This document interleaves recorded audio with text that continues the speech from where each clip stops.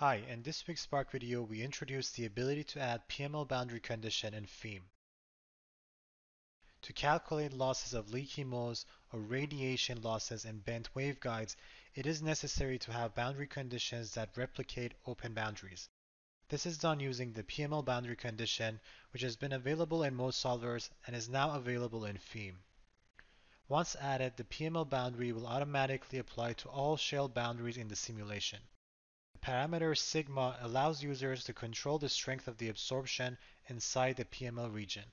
A larger value corresponds to a stronger absorption. Additionally, similar to mode solvers, here we have the ability to filter the unphysical modes that are an artifact of this boundary condition.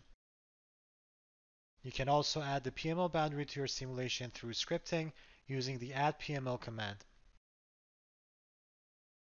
We demonstrate the utility of this new feature in our new application example. PML boundaries are added to the simulation, enabling us to calculate mode losses due to radiation into a high-index substrate.